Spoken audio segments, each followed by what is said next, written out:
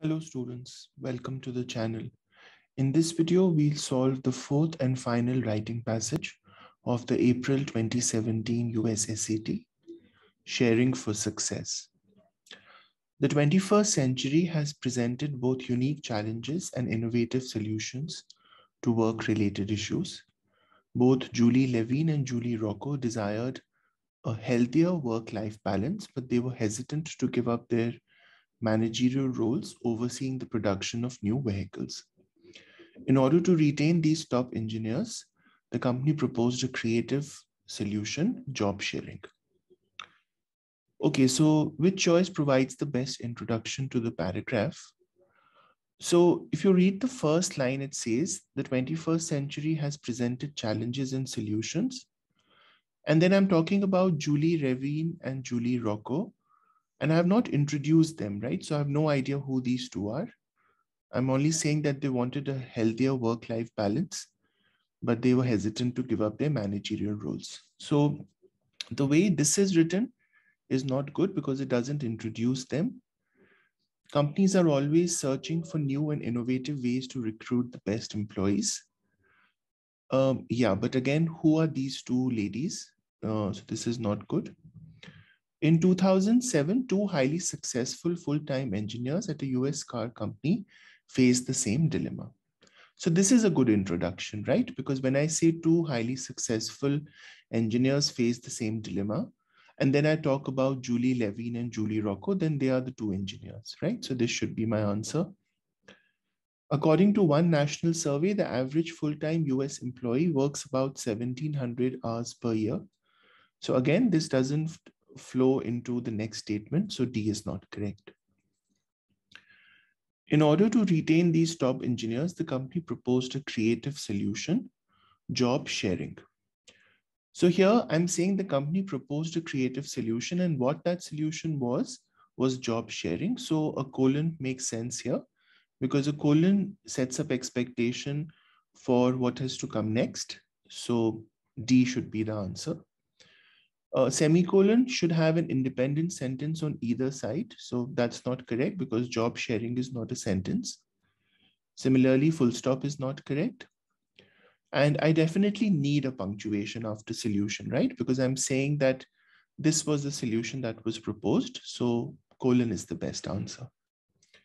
As the demand for flexible working options in today's marketplace has grown, job sharing, an arrangement in which one full-time job is split between two employees, has become more common. Now here my main sentence is job sharing has become more common. And this is the definition, an arrangement in which one full-time job is split between two people. So when I have a definition like this, which is non-essential, then I need to put it between a pair of commas or a pair of dashes, right? Now I already have a closing dash here, so I should start with a dash as well.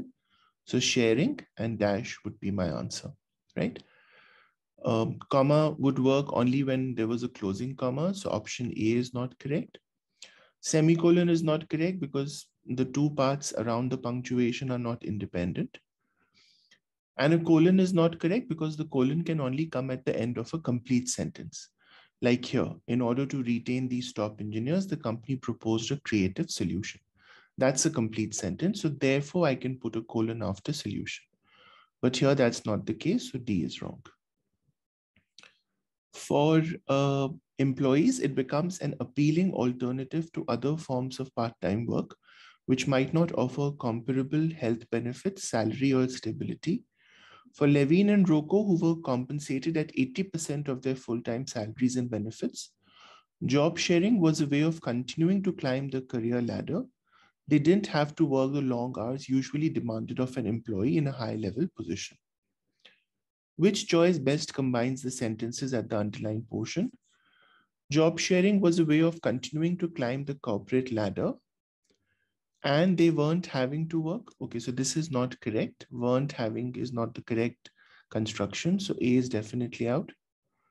Okay, however is wrong because this is not contrast, right? I'm saying that they continued to climb the corporate ladder and at the same time, they didn't have to work long hours. So this distorts the meaning. Okay, they continued to climb the corporate ladder without having to work the long hours, right? This is fine. It is concise and it conveys the meaning. And they continued to climb the corporate ladder while still not having to work. So this is needlessly long, right? And still not is not needed because I'm already saying while, right? So the best answer is C. Effective communication is crucial to the success of a job sharing arrangement.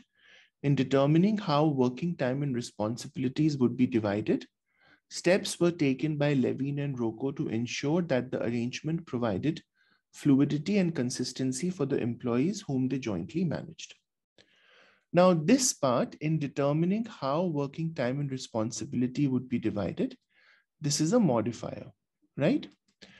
And when you have a modifier, the part after the modifier should refer to the subject that the modifier refers to, right? So who was determining the working time and responsibilities? Levine and Rocco. So the part after the comma should start with Levine and Rocco, right? So that should be my answer. Levine and Rocco took steps to ensure that the arrangement provided fluidity. Okay, steps were taken is not correct because the determination of working time doesn't refer to steps or there were steps. And Levine and Rocco's steps is also wrong because here the subject is steps, not Levine and Rocco. So C is correct. It's our job to be seamless, they noted. Nevertheless, they each planned to work 3 days a week with a day of overlap on Wednesdays. They also planned to talk on the phone each evening to discuss the day's work. So here I have to decide the correct connector. And when I say it's our job to be seamless, which is to say that, both of our works should kind of flow into one another, then this is the way they achieve that seamlessness, right? They plan to work 3 days a week with a day of overlap, and they talked on the phone daily. So nevertheless doesn't make sense because nevertheless indicates contrast, right? And that is not what we are indicating here. So it's not correct. To this end is correct, right? To this end means to achieve this goal. And what is the goal they wanted to achieve? They wanted their jobs to be seamless. So to this end, they each plan to work 3 days a week. So this is good. However, is also a contrasting connector. So that doesn't fit here. And similarly is used when you're talking about two similar situations, right? But that's not what you're doing here. You're saying that to achieve what is written in the previous sentence, they did this, right? So the better answer is option B. The job shared by Levine and Rocco was the highest ranking shared job in the company. When you have to analyze your day and share it with another brain, you show up the next day ready to run. Levine said, studies have confirmed that job sharing can improve work quality by encouraging teamwork. In a 2003 survey of employees at the UK National Health Service, for example, and so on. So which choice best sets up the information that follows in the next part of the sentence? So we know that they talk to each other to discuss the day's work. And here it says, when you have to analyze your day and share it with another person, you show up the next day ready to run, which is to say that you show up fully prepared, right? So the fact that the job was the highest ranking shared job doesn't really explain why you need to be prepared or why you feel the need to be completely immersed, right? So it's not A. Levine and Rocco initially had doubts that the arrangement would be successful. So this is not about the doubts they had. So it's not B. The job shared by Levine and Rocco requires about 80 hours of work total per week. Again, we are not talking about the number of hours in this quotation, so it's not C. Both Levine and Rocco found this collaboration enhanced their job performance, right? And that is exactly what we are saying here, that because you have to kind of share your ideas with another person, you come prepared. And studies have shown that job sharing improves work quality. So the improvement in job performance is what is being talked about. Job sharing may present some challenges though.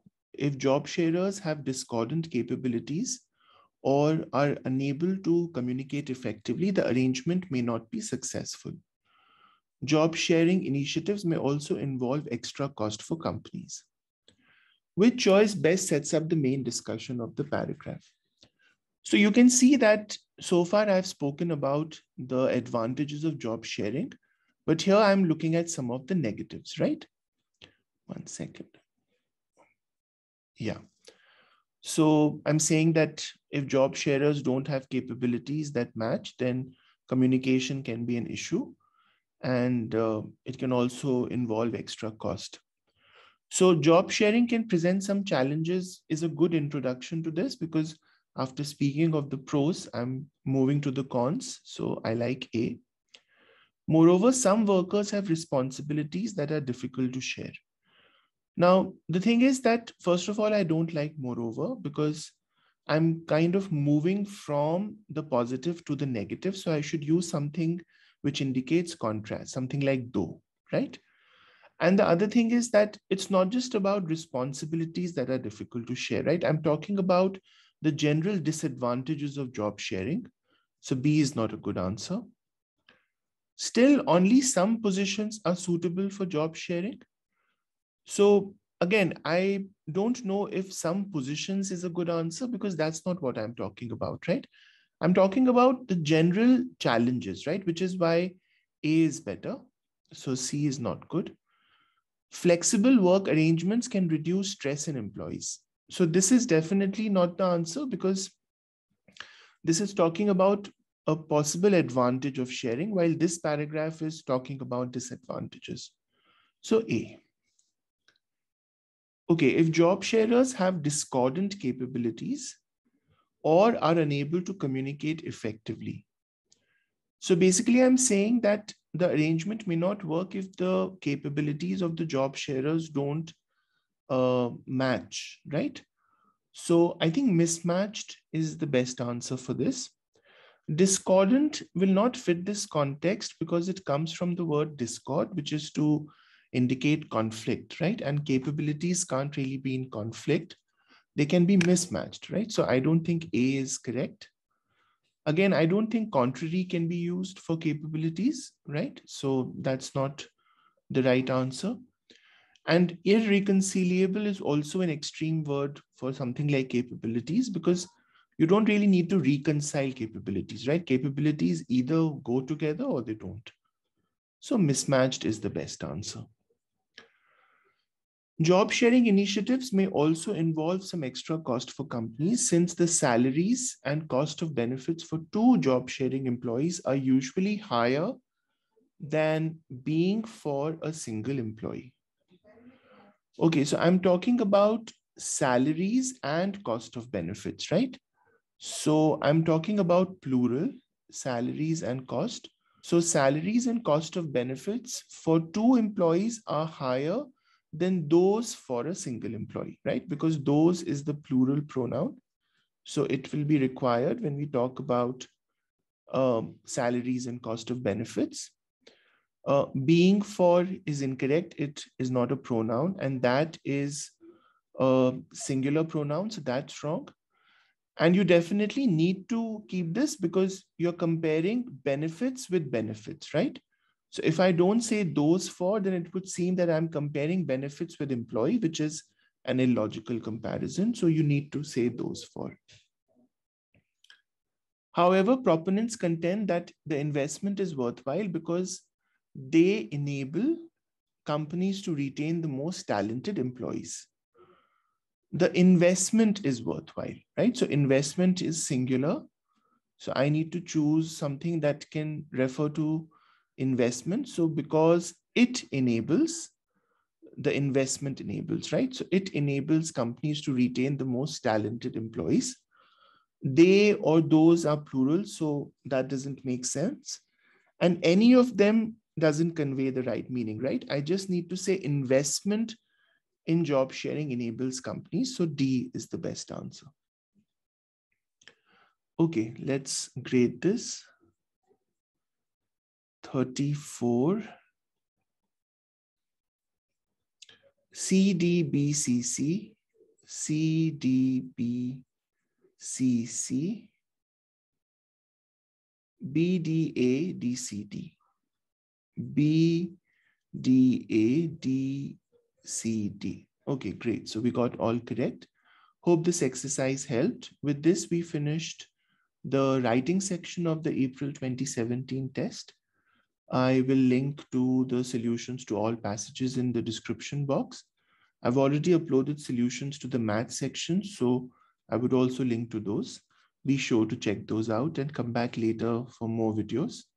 I'll see you guys soon. Take care. Bye-bye.